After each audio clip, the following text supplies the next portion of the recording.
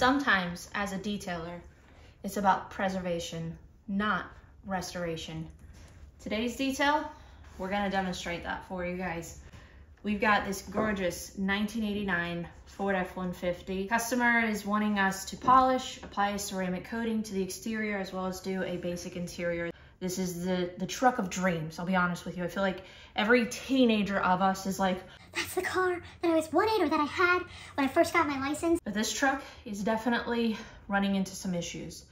Today, we're gonna take a look at some of the issues that you can have when working on older vehicles, and how as detailers, sometimes we have to cross that bridge very carefully from restoration to preservation. So let's go ahead and get into it. So this is actually the Ford F-150 Big Block. This truck was extremely popular back in its day. In fact, every man in my neighborhood, either his dad or his granddad, had a version of this truck at one point in their lifetime, it seems. Now, this truck is not without its issues. We have some clear coat failure on our metal tailgate. The customer has made some upgrades to it with an exhaust system, as well as new wheels and tires. And he's looking for me to have realistic expectations with this. He doesn't want me to actually make it perfect. He likes the flaws. He thinks it adds character to it. This was actually the first vehicle that he ever owned when he was 16. He actually has his original truck picture on his front visor. So there's huge sentimental value with this detail. So for me, I want to try to get this as good as I can for this customer. One of the things that the customer requested was that we do an engine bay detail. We're going to be testing out Vonixx from Vonixx. This is actually brand new from them. This is a wheel and engine cleaner. One of the claims that this product has is that it is safe on sensitive metals and finishes, even aluminum wheels. We're going to test that out in just a second.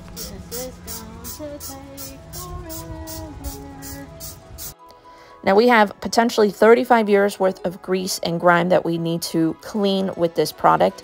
And I'm not looking to have to pay for any sort of repair, so we're going to very safely and gently agitate with our various wheel brushes to get in all of our nooks and crannies and pressure wash at a very safe distance. So for those of you that are just kind of doing a general engine bay maintenance detail, a product like this has worked really well. I can see it's removed all of the kind of film and grime on the engine. Our plastics actually have a little bit of like a hydrophobic nature to it because they're degreased. I don't see any staining on our metal. For those of you that are looking to clean engines and wheels grimy areas, I want to test this out to make sure we're not harming any of those surfaces. We're going to blow out any excess water and then turn on the engine just to make sure we have no squeaky belts. The heat will help dry it as well. So now we're going to dress. I didn't want the belts rotating. This is just an engine bay conserver. It's great for plastics. You basically spray and let this product air dry, and this is what it looks like an hour later. Y'all want to talk about motor plast. Holy cow, this is the best these plastics have probably ever looked. This is what this product is made for. I haven't even touched this engine since I sprayed it with motor plast. Holy crap, guys. That looks fantastic. Motor plast was made for classic engines. Yowzas. That is some high gloss right there. So needless to say, I was pretty impressed with what Motorplast was able to do on this engine. But now we're going to test out Vonixx on our aluminum polished wheels. This is by far one of the weirdest wheel cleaning mitts that I have found, but it works pretty well. Looks more like the Thing than the Stranger. I can just very quickly clean this entire surface.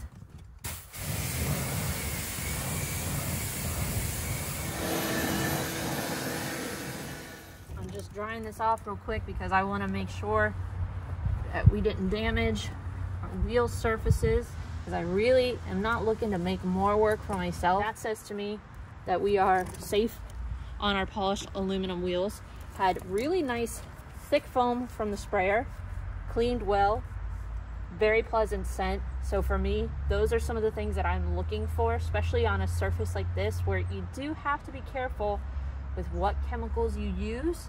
I'm not seeing any concerns, but obviously when you're working on aluminum or polished aluminum wheels, out of direct sunlight, spray a wheel. You don't want to make sure it's hot. There's certain cautions that you want to take when working on surfaces like this. But all in all, chemical cleaned well, wheels are great. The customer had actually just washed the vehicle like 1 or 2 days before he brought it to me. I could tell because there was fresh tire shine on his truck. For those customers that are watching, you don't need to wash your vehicle prior to bringing it to me. In fact, please don't put on fresh tire shine because it makes it harder for me to do my job. But we did a contact wash, a chemical decon, a clay towel treatment to remove any sort of bonding contaminants, light rail dust that was on the paint. It was actually in pretty good condition, so we didn't have to go very heavy with this step. But we got everything cleaned, decontaminated, rinsed, dried off, and we're gonna go ahead and examine the paint to see what we're working with. Most trucks, you're going to see water spotting on this back glass, but we have about 35 years worth of water spots that we need to deal with. Some acids can damage glass, and so I used some acid-free water spot removers. It didn't make a dent, and so now we're actually having to compound them off with one of the most aggressive compounds that I have in my shop, as well as a purple wool pad. We made a dent. It's not 100% removed, but we definitely were able to remove some of the water spots with a heavy compound. But I know if I have this on my glass, more than likely I have this on my paint as well. And speaking of paint, these are some paint thickness readings from our roof with our Next PTG digital paint thickness gauge. It actually is telling me this paint layer is dangerously thin. We need to proceed with caution. Unfortunately, there's a heavy amount of oxidation on this paint, and we have ridiculously thin paint. I mean, this vehicle, it's 1989, folks. It's gonna be a little worn down, but unfortunately, that means that we can't take heavy measures with correction to try to remove this essentially sunburnt, sun-damaged, oxidated paint. The customer said in about 10 years, his plan is to respray the vehicle. My goal in this paint correction and coating is just to kind of give him more time, slow things down. He's not looking for paint perfection. We need to kind of stick with a hybrid polish, and we're gonna test a new one out today, and it's this product right here. Spray polish from Pan the Organizer. It's his clean line. So we're gonna work with this polish more in the future. I wanted to test it out in this spot because I've heard pretty good things from other influencers on YouTube.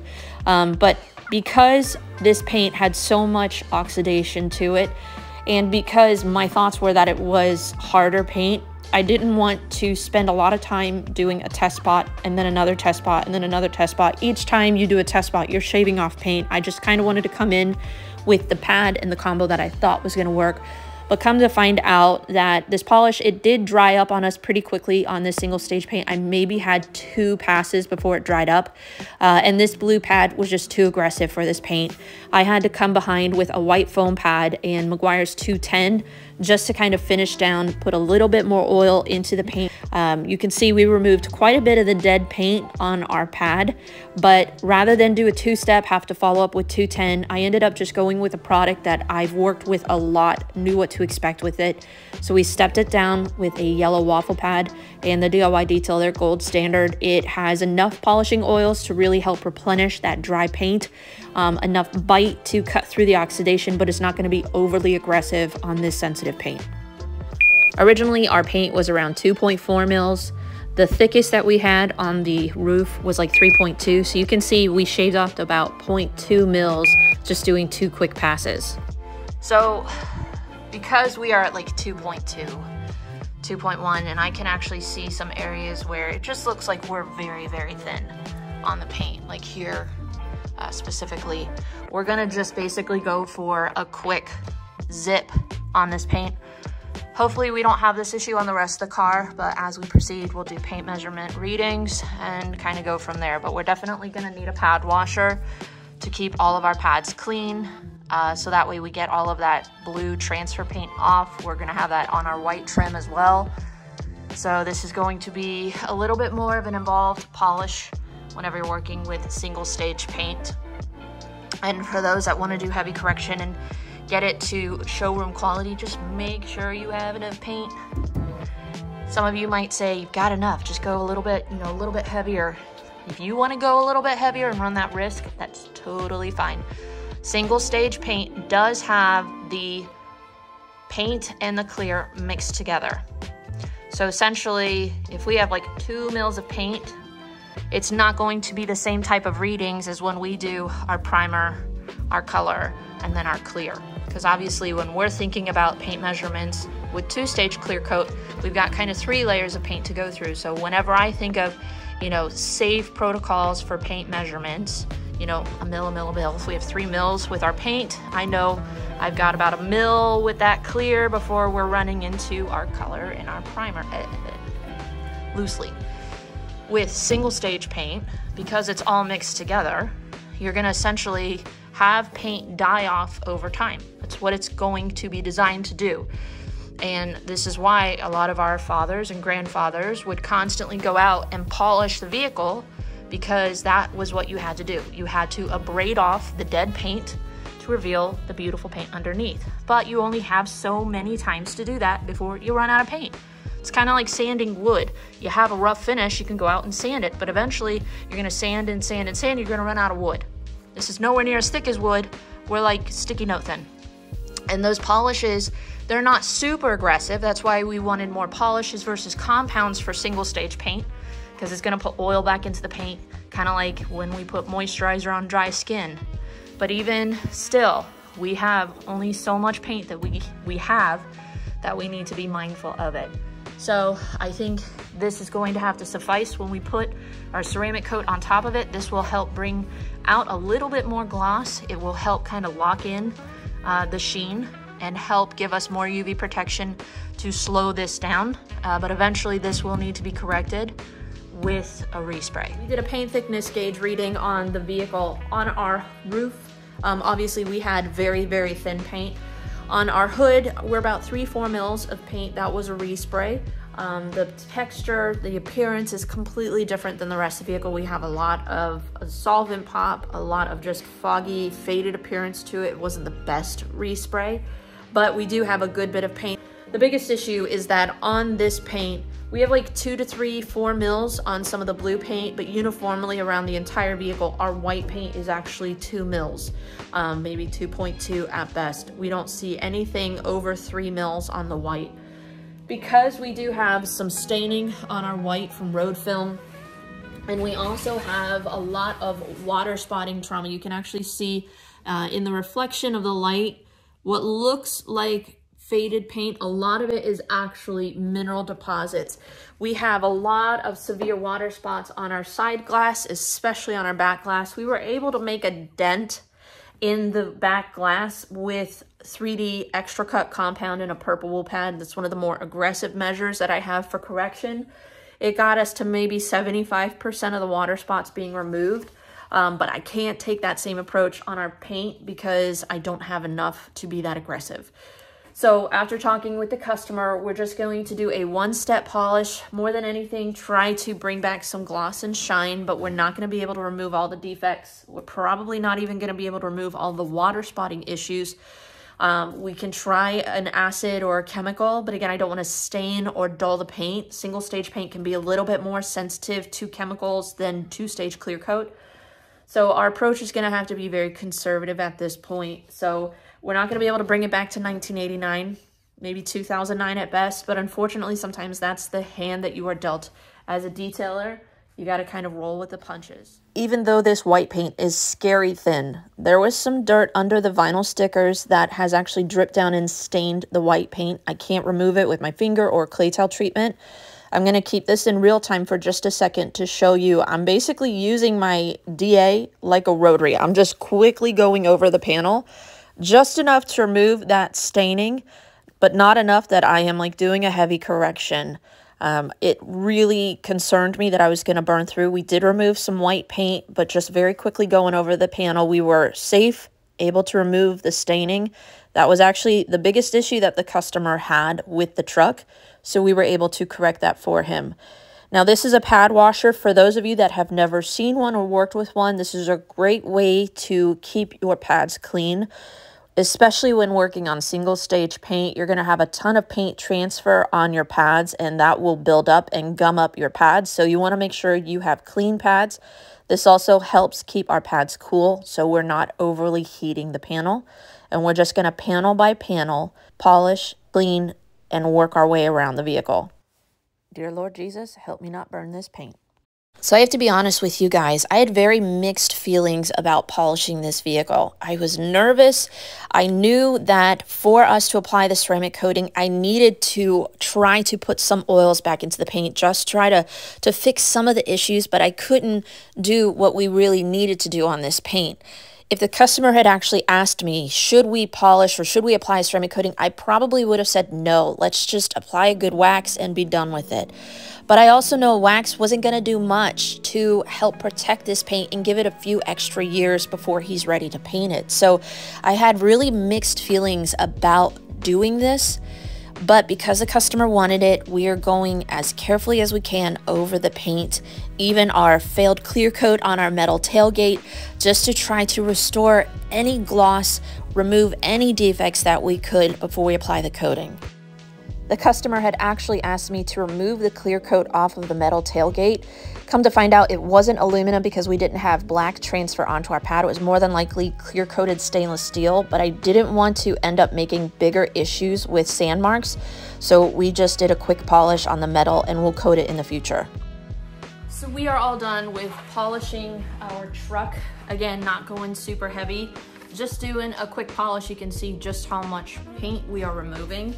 And that's going to happen anytime you are polishing single stage paint. That's how you know it's single stage paint, when you have that paint transfer.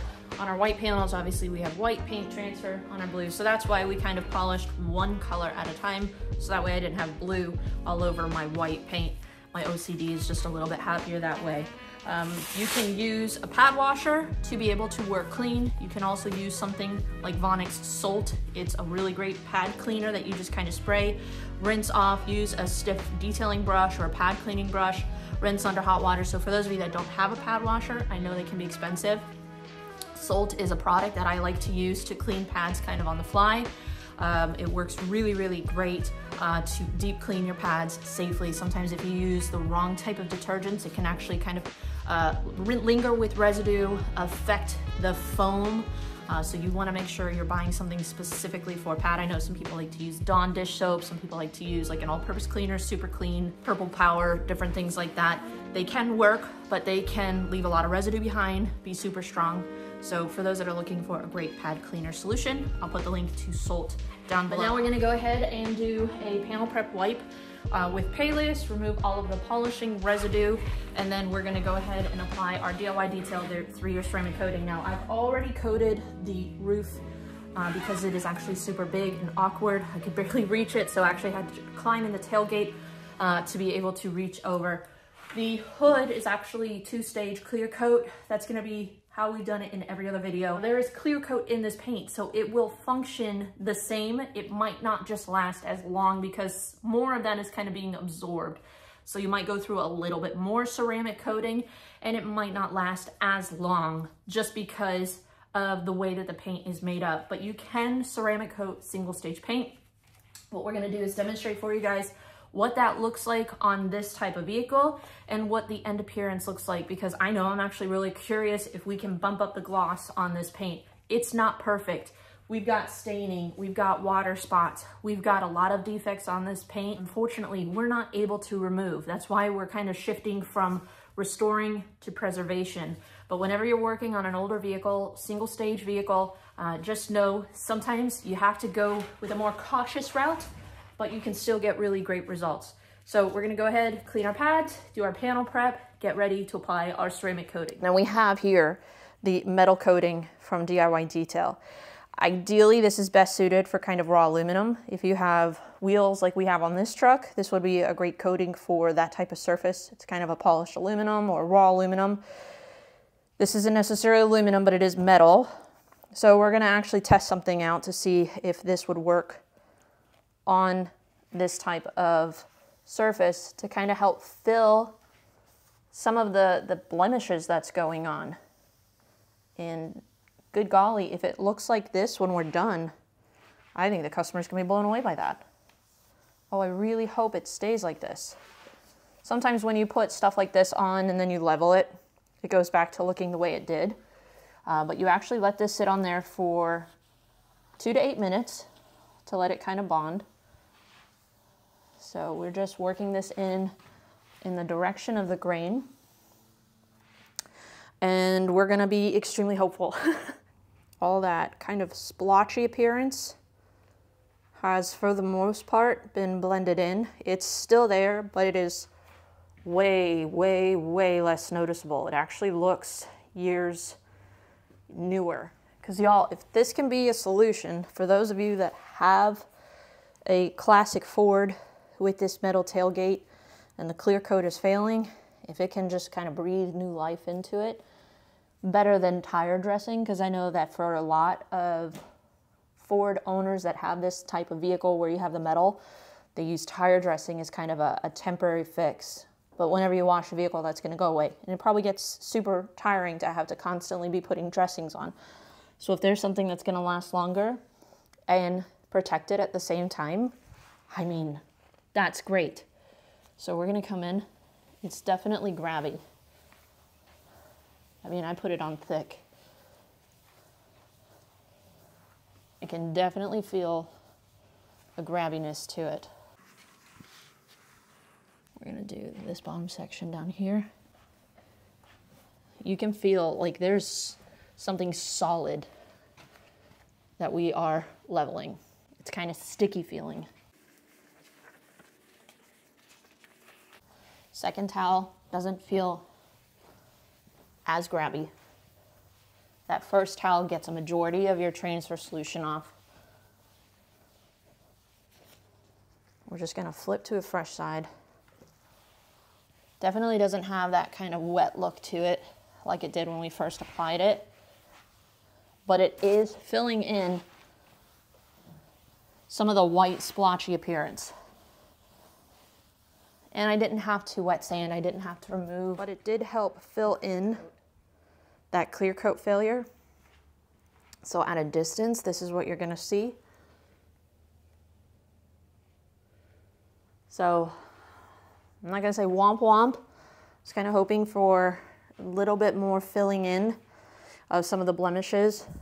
But again, a ceramic coating is not going to restore failed clear coat. And it's not going to be a substitute for failed clear coat. But it will hopefully give this just a little bit more of a rejuvenated appearance and not look so lackluster when the customer's driving around town. Now we are applying our 3-year graphene coating from DIY Detail. This was the first time that I've actually ceramic coated single stage paint. It's not something that you usually do. You can do it. So I was actually applying it the way that I normally apply a ceramic coating, and I've actually realized that there is a different technique when applying ceramic coating to single stage paint, and I'll go over that in just a second, but essentially you want to apply and immediately level. Don't let it flash. So this truck just doesn't want to go out without swinging. I don't know if it's going to pick up on camera. So we are running into a problem on our white paint, where when leveling, it's leaving behind ghosting from when we applied the coating. It's not doing that on the blue paint, at least that I can see, but on our white, it definitely being thinner, being a different color, it is reacting differently to our ceramic coating. We're gonna go over how we are fixing that. So you can see we've got that ghosting. We're gonna go through a little bit more product, I think, this way. Fresh product, okay? I was letting it flash like I typically do. So what we're gonna do, we're gonna actually straight lines, just really massage it in, and then we're gonna immediately level. And it's removing the circular kind of high spots that we had. And we're just having to go over all of our white. Just kind of make sure we rub it in We're not gonna let it flash off. We already went over it once, so basically I might be reactivating some of the old solids, but it's at least giving us an even appearance, because it's kind of a nightmare waiting to happen. So we actually had to go back over all of the white and repeat this entire process. This coating, though, did a really good job on our single stage paint. It has a 1 hour cure time. And for those that say you can't ceramic coat single stage paint, this is what the hydrophobics look like. And this is why we wanted to do this for the customer, because it's gonna give them UV protection as well as easier maintenance moving forward. Because the interior has more than likely never been deep cleaned, we're going to do a quick interior detail. We barely had to do any vacuuming, but we definitely wanted to extract our seats. We had 35 years worth of dust in these seats. There really wasn't much staining. I can tell whoever previously owned this meticulously took care of it. But on our older vehicle, we're going to do a quick extraction with some cold water, my Aqua Pro Vac, and even Rip Clean's Carpet Thrasher. This is a solution specially designed for cold water extraction. It did a really nice job at lifting all of the old dirt and just leaving behind a nice fresh scent on the interior. The customer was really happy with how well everything turned out on the interior. For our plastics, we're going to clean, condition, and protect with Swift from P&S.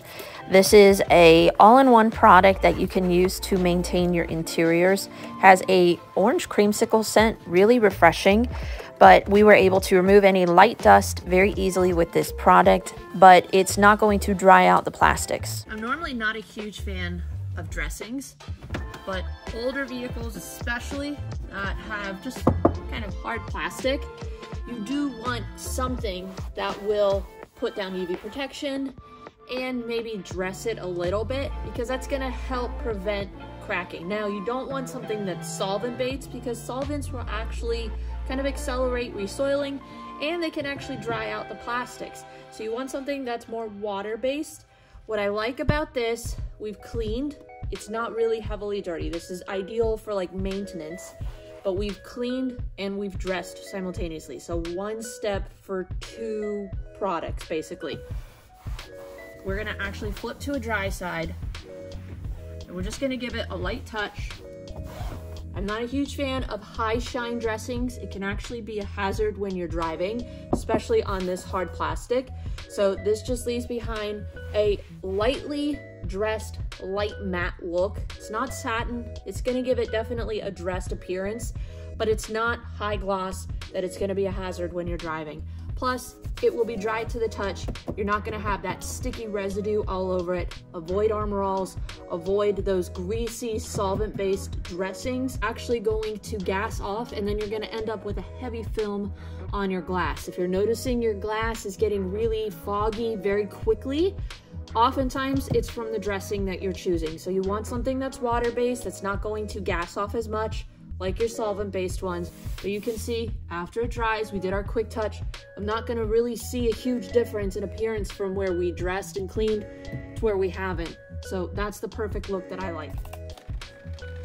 So we are finally on the home stretch. We're gonna finish cleaning all of our plastics, get our interior glass cleaned as well with invisible glass, and we are all done on the interior. Then we can move on to the cherry on top, which is always our tire dressing.